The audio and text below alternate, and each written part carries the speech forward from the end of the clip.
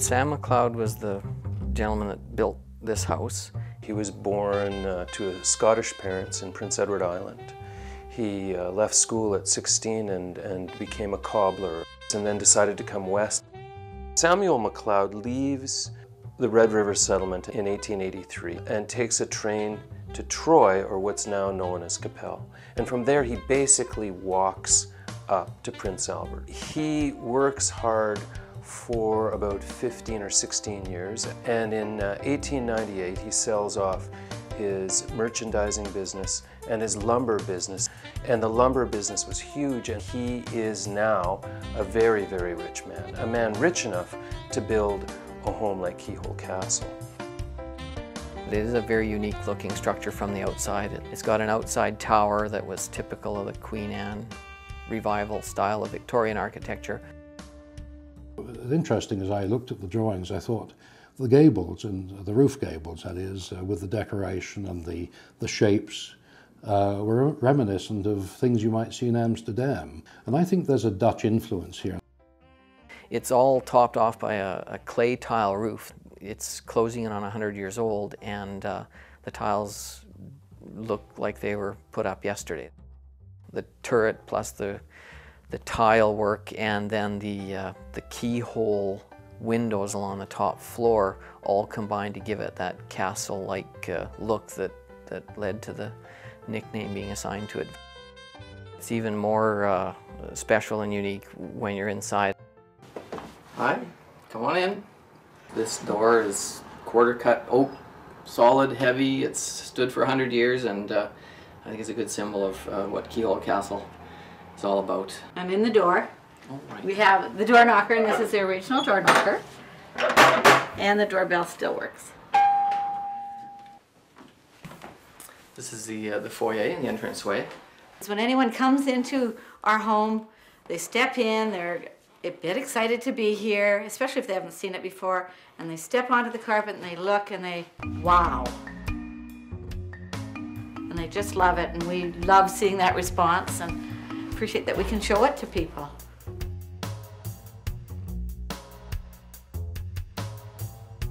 This is the living room, the main sitting area of the house. We have on purpose not put a television in this room, so this is where we meet and visit and listen to the radio on Saturday nights. It's a gorgeous room, tons of ornate carvings.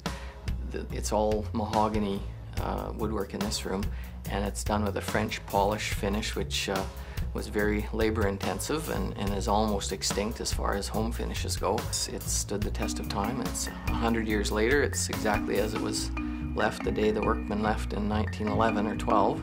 It's a real showpiece of the workmanship of the day. The flooring throughout the main floor is all quarter cut oak. The exterior windows are all beveled glass. It's backed by columns that open onto the entryway and the back part of the house. Window benches surround the outer two walls under which the heaters were installed, so they're warm, cozy places to roost. This is the fireplace. We were of the understanding it was marble, and about 8 years ago when we had the kitchen refinished, a stonemason was in and corrected us. It's not a marble fireplace, it's onyx, and he was quite excited about that. Each of the blocks are cut from a matched source block. The tiles are Italian hand-glazed tiles. The brass work is all custom fitted. It works like a charm. They obviously knew how to design fireplaces back then. There was a lot of thought that went into designing the room to give it that warm feel for the people in it. It doesn't feel like you're sitting in a museum. My wife and I had worked for 2.5 years in Saskatoon. Left our jobs, traveled for 2 years in the Pacific and Asia, and came back to Prince Albert for 6 months to earn some cash to go traveling again. And 6 months turned into longer. We looked at some houses, this being one of them, but it was way out of our price range, having no money at the time and jobs that we were just starting at. And about 3 months after we started looking around and saw the place, The then owner approached me in my new law practice to secure a demolition permit for this house and to have portions of the house removed and sold on the sort of antique structural market. It was quite alarming to us, and after he and I talked about whether that would be something I'd be willing to do, we instead discussed how my wife and I could acquire the place. We put together a deal, and so we moved from my mom and dad's basement to here. When I was little and we used to see the house, we'd think, wow, there it is. And when we moved in when we were 26? No, we were 28 years old. 8? Yeah, we were 28 years old. It was exciting to us. It's neat, after 23 years we still get that same reaction. You never get tired of walking through that front door. The McLeods, how the stories go, were world travelers, and if they saw something that they liked, they said, let's put it in our house in Prince Albert, Saskatchewan. And that might be part of the reason why it's so eclectic. It certainly, I think, is one of the factors that led the architect of the day, who hailed from Chicago, to incorporate such a variety of styles and features in the home. It is a building of quality, and I think when you have quality, you can be eclectic. If quality was lacking, I don't think the combination of styles would come together as well. It's the quality that ties this building together. When you look into things about the house, you're often rewarded with surprises. The columns in the house are ionic, and it's interesting that on the exterior columns, they're the Roman style, where the scrolling is parallel, and in the interior of the house, they've adopted the angular Greek style of ionic columns. They're very similar, and I wouldn't have known the difference but for the internet. As you come in the main floor, on the left is the library, and it's the main floor of the turret. There are ivory inlays over the stained glass windows. The mantelpiece in the library is a solid slab of, I think it's about 8-inch thick English oak with rosewood, yew, and ebony inlays. What we know is it is a plaster fixture finished to look like wood, so it is definitely original. The hardware in the library is all copper as compared to the hardware in the living room, which is all brass. They're identical sets of hinges and window closures, but for Mr. McLeod's reasons, known only to him, he wanted a different metal and a different finish, so that's what he got. The room itself is a real retreat. It evokes images of Sam McLeod with a coal fire on in frosty evenings in the winter, making his business decisions and running his empire. Everything about Prince Albert, according to McLeod, was second to none. You can see how that period between 1900 and 1910 shaped the city. The most significant buildings along Central Avenue, the McDonald Building, the Knox Building, the Old Strand Theatre, these are buildings that were built in that time. Properties were selling at astronomical prices, over $1,000 a foot to have property on Central Avenue.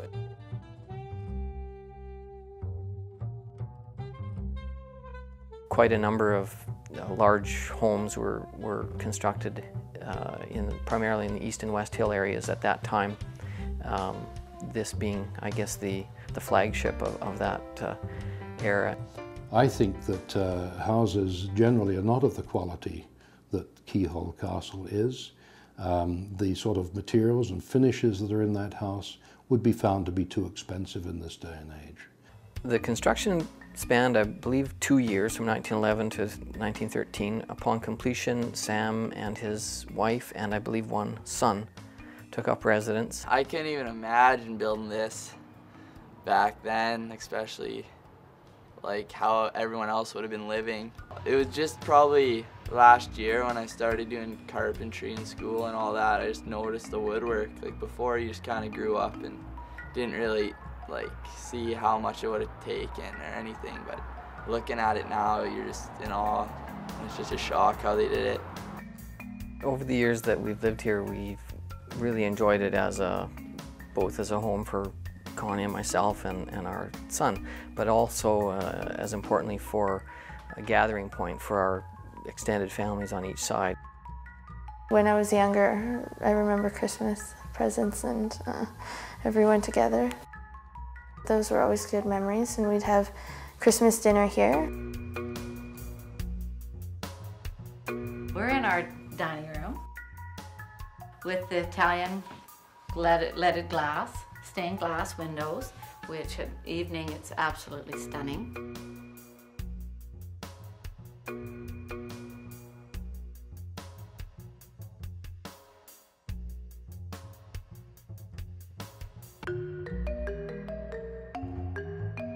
Up here there's 24-karat gold leaf.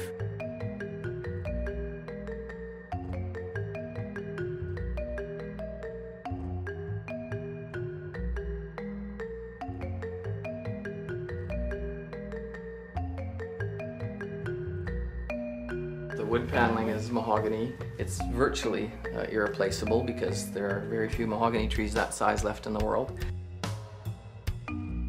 It was built with central vac in 1911.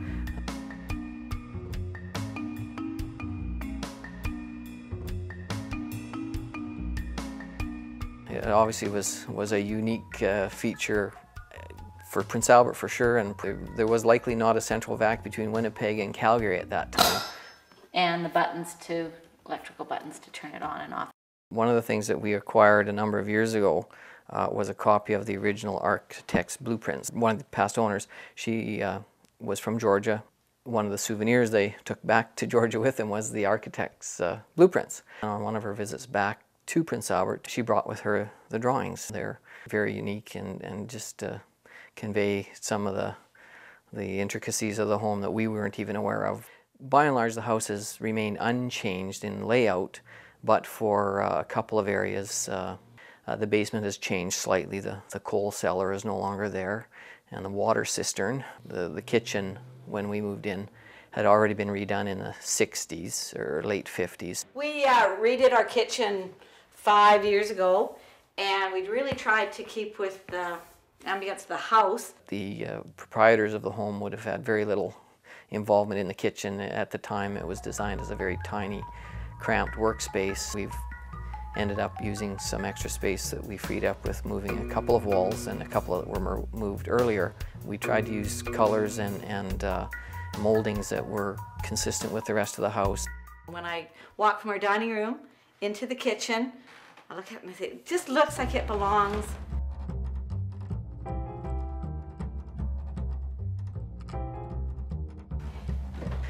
The staircase that you mount going up to the second and third floor, again, is all of quarter-cut English oak, and we are told that it arrived pre-cut and intact on the train, encased in velvet. So I think it caused quite a stir at the train station when it showed up.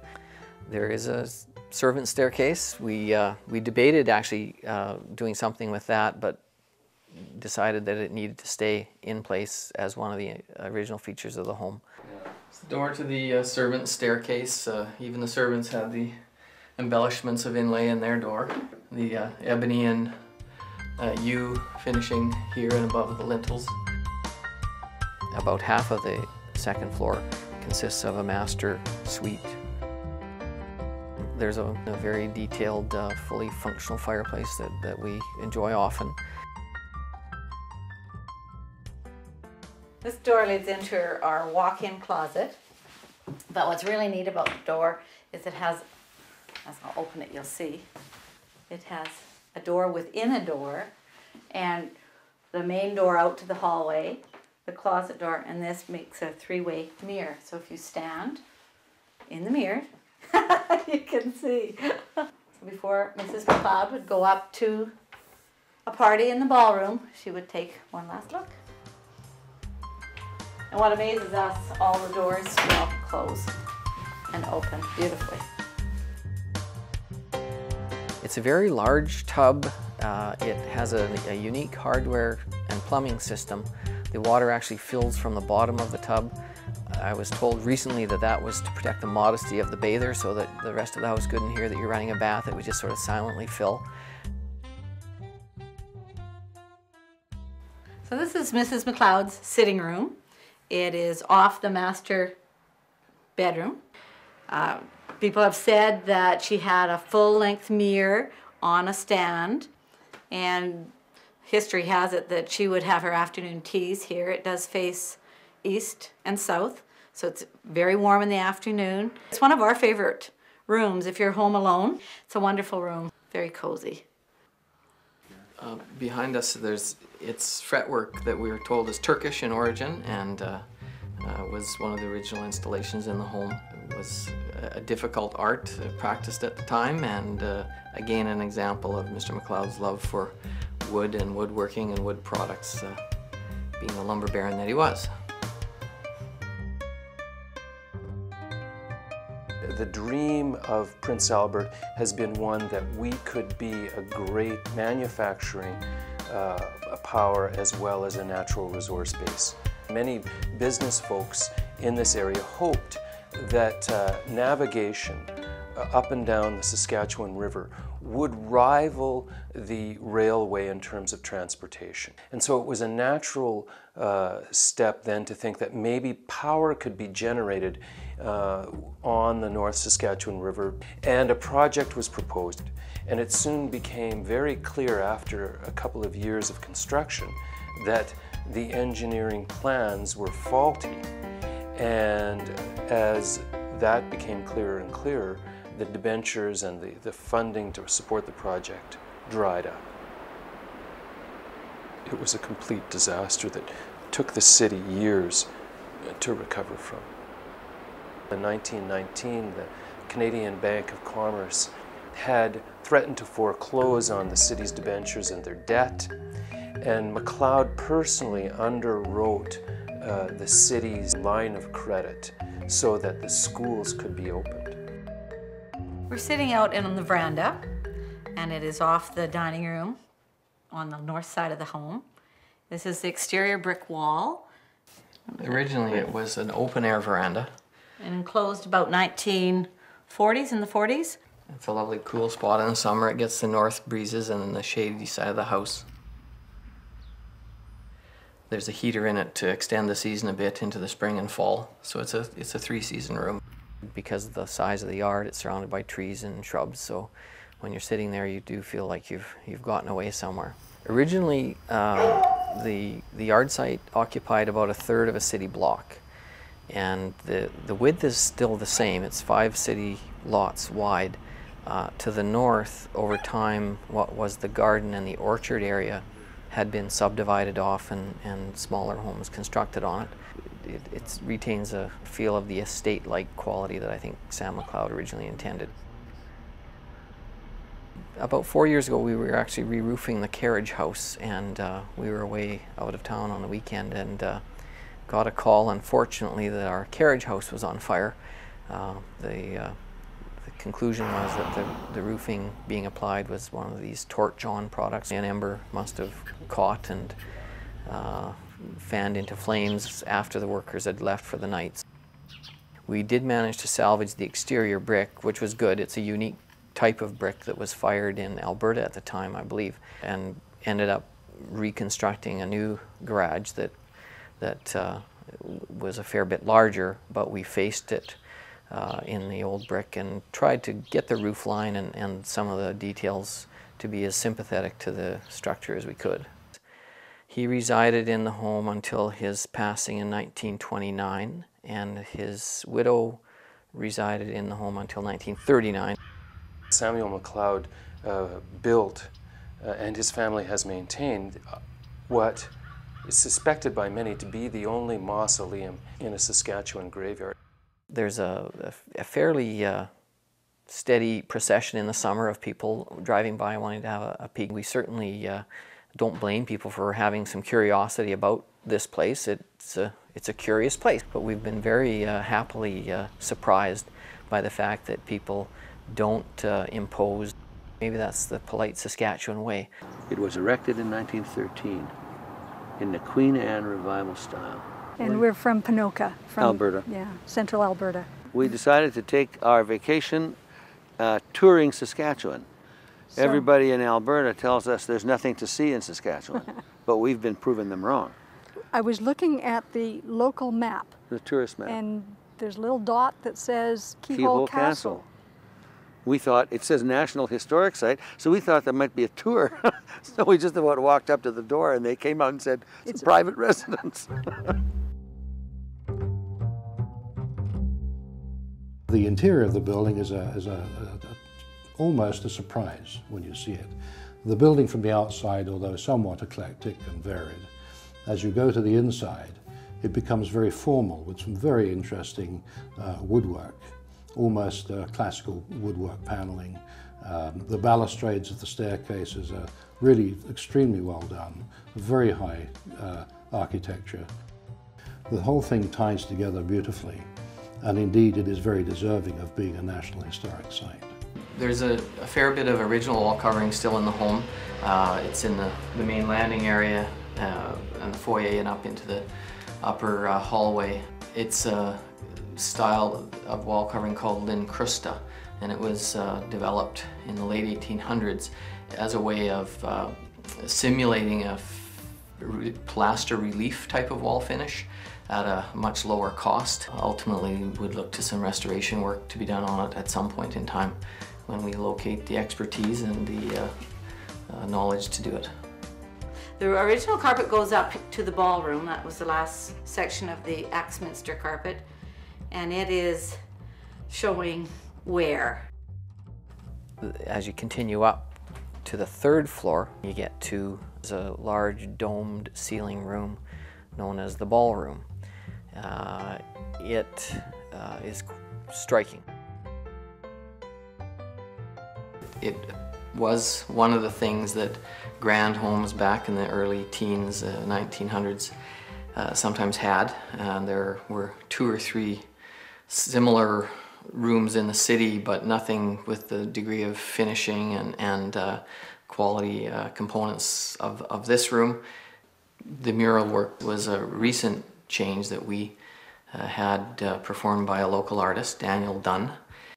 I had just got back from the Middle East. There was 5 Canadian artists and 13 decorative finishers. And we had done 52 murals for the Sheikh and Sheikh of Abu Dhabi. And there we weren't allowed to take any photographs of the work that we had done. And we had done this kind of work in her dining room. When I got back, I wanted to reproduce it. And Connie and Al said, well, come to my place, do it here. And that's basically how it started. Will be, I think, a good addition to travel with the house over the years. And we're very proud of it, that we've been able to add this to Keyhole Castle. The floor of the ballroom is maple finished hardwood, and we understand that under the floor there's a cushioning effect provided by a layer of horsehair. The top of the turret on the 3rd floor was where we understand the maid lived, and there are a couple of small alcoves off of each of the corners. And then a passageway that goes along the east side of the home, that's where the coats were hung for the guests that came to the various parties and functions that were held in the ballroom. The Moorish influence would be the closest contributor, or most likely contributor, to the choice of all of these keyhole windows. They're certainly an interesting architectural feature that has caught the attention of passers-by for decades. The chandelier here is paper mache covered with gold leaf. The room contains the last intercom station. There were originally 5 in the house. Before having our son, we had some parties and gatherings with friends up there quite regularly. When he came along, it suddenly turned into a play area and a children's room. We always liked coming up here to the ballroom. There's the different little cubby holes with the different windows, and you could climb in through the doors there, and in the dress-up room with and mirrors on all the doors, and so that was always fun. They can come up here, turn the music up as loud as they like, and you can't hear it on the 1st or 2nd floor. If you have a billiard room or a dance floor on the top floor, the privacy is endangered by the people as guests walking up through the house, through the living space, through the bedroom space, up into the upper floor. And yes, this seems to be a strange location, but Perhaps if one stops for a moment and thinks about the practicality of structure, then in an open space you don't really need any walls or columns. And the only space within the building that you have the luxury of removing walls and columns is perhaps on the top floor. With the improvements in the mural, we've tried to make it more of an adult space for us now in the later years, and the acoustics, because I think of the dome, are fabulous up here for music, so it's just a wonderful place to sit, listen to music, and reflect on the art. Back in the teens and 20s, there were many notable functions here, and dance cards would be filled and live orchestras would be playing, and you can sit up here and just imagine the swirling dresses and excited people gathering here with carriages and horses parked outside. It's absolutely essential that the home remain as close to the way it is as possible. It's a very unique slice of Prince Albert and Saskatchewan's history. Whatever succession occurs down the road, whether it be a private ownership situation or some sort of public use or even commercial use, that the essential key point of all of that would be to preserve and maintain the property as close to original as possible.